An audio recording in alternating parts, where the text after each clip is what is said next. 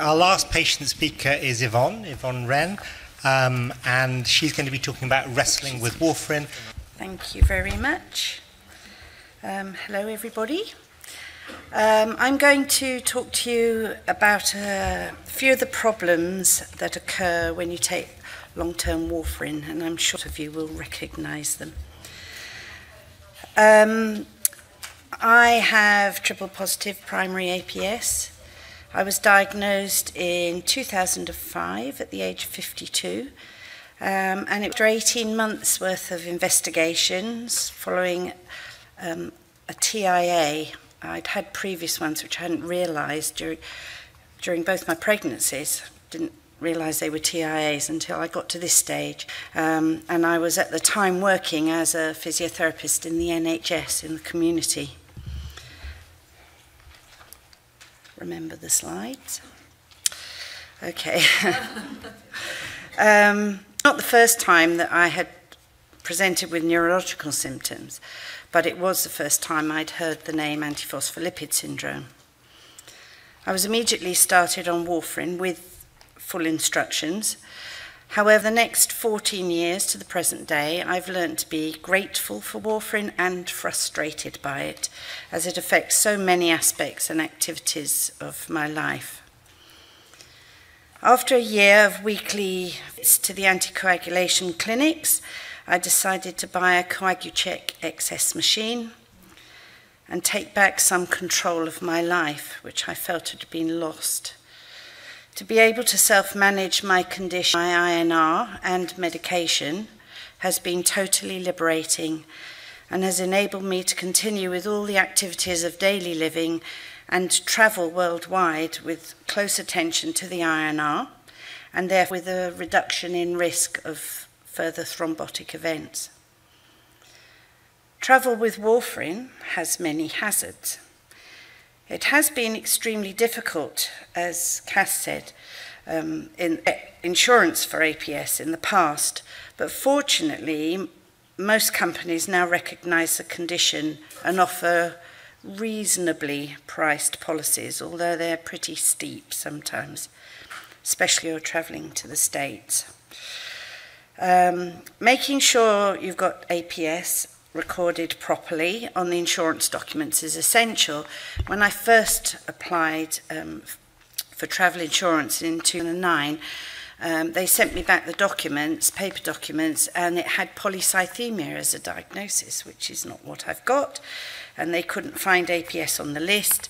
They did eventually, and they changed it, and fortunately they did, because I needed some medical attention while I was on my holiday in America, and if it hadn't been on there, I had a doctor consultation, 5 Clexane or Lovenox syringes, which I acquired in the US, and it cost $600, so I'm glad I was properly insured.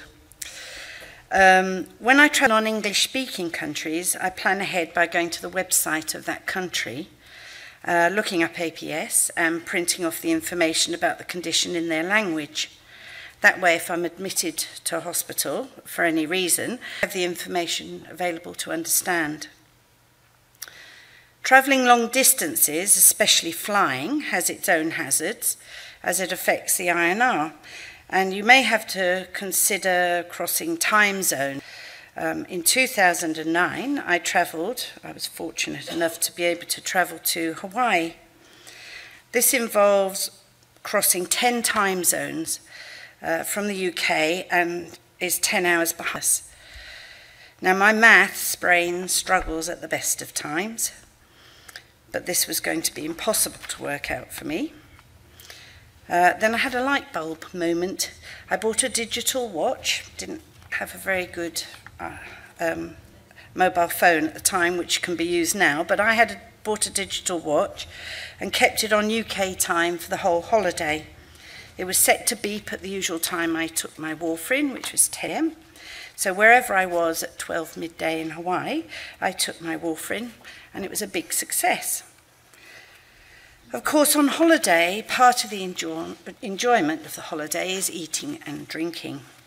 I'm a vegetarian and I love fruit and veg, but unfortunately too many leafy green vegetables and salads containing vitamin K can reduce the INR and increase the risk of clotting. On the other hand, alcohol usually has the opposite effect and can cause the INR to rise alarmingly. So these effects usually occur if you binge, holidays, tempting, rather than having controlled regular intakes. So on holidays, I do check my INR more frequently and can adjust my warfarin and diet accordingly, and I try and be sensible. Probably not the best slide to have put up there, actually. So another frustration has been dealing with medical staff when it comes, whether it's nurses, doctors, or paramedics, who are less so now, but have been unaware of APS. It's really important to be able to communicate about the condition to doctors and nurses without sounding like an internet know-all or Dr. Google. So it's hugely reassuring when you find a medical member of staff who knows about APS. There's certainly a greater awareness of the condition and the need for continuous anticoagulation now.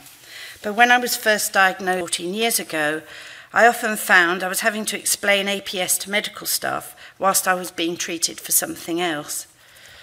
I'm personally extremely fortunate in having Professor Beverly Hunt, OBE, as my haematology specialist consultant at St Thomas's Hospital. And locally, I also have an excellent, well-informed GP and a nurse specialist, who are both very supportive.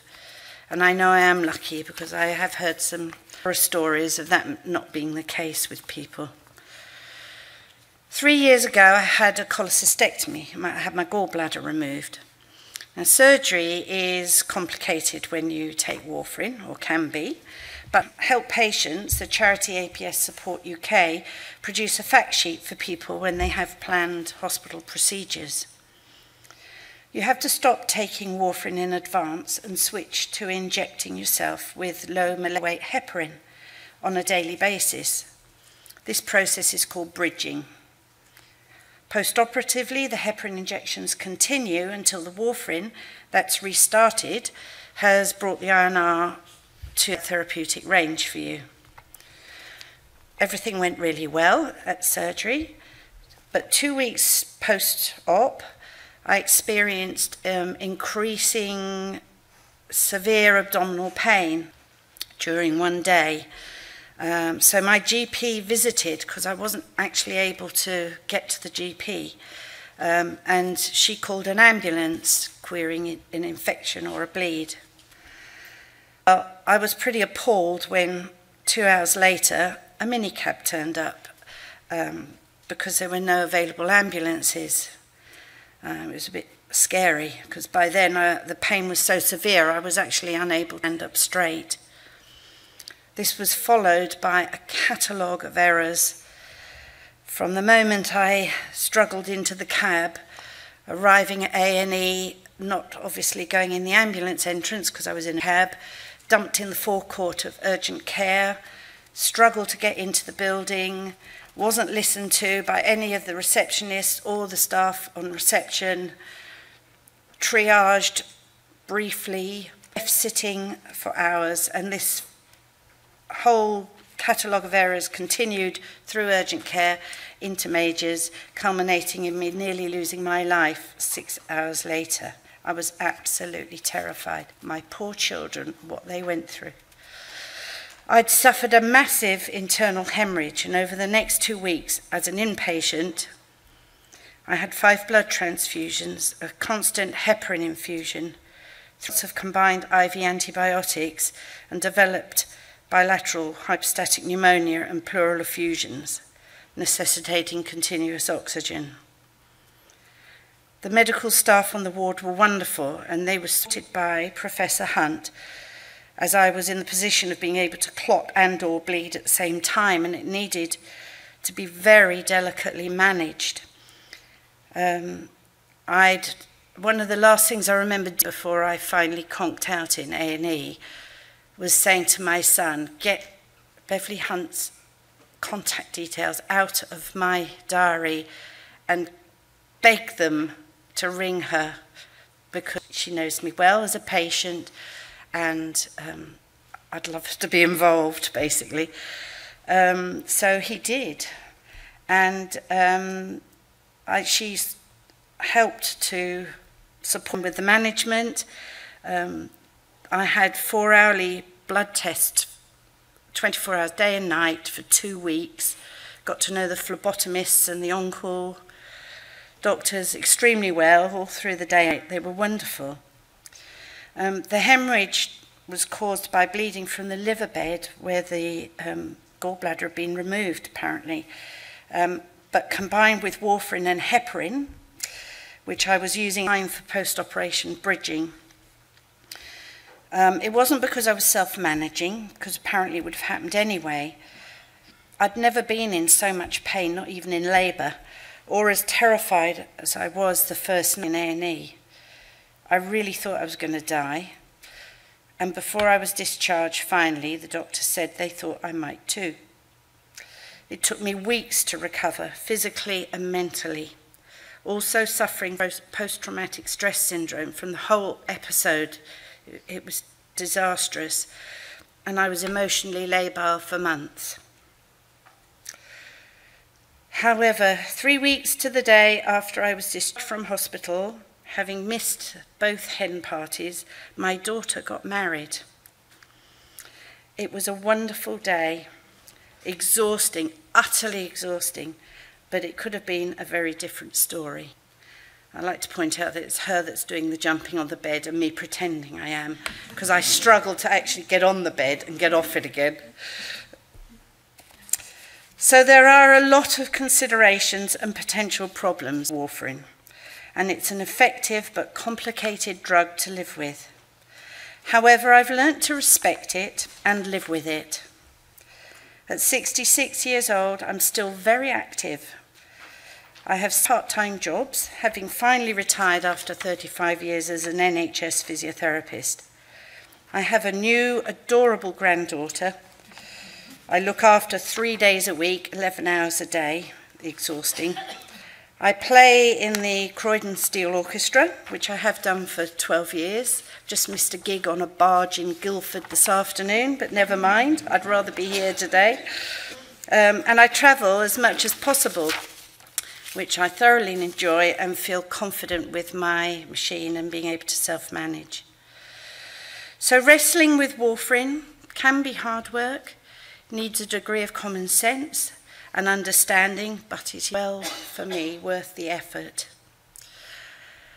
I highly recommend at this point the website APS Support UK for further information. There's the details. And finally, my last slide is a question. Will APS patients always have to wrestle with warfarin, or are there any new treatments on the horizon? Thank you.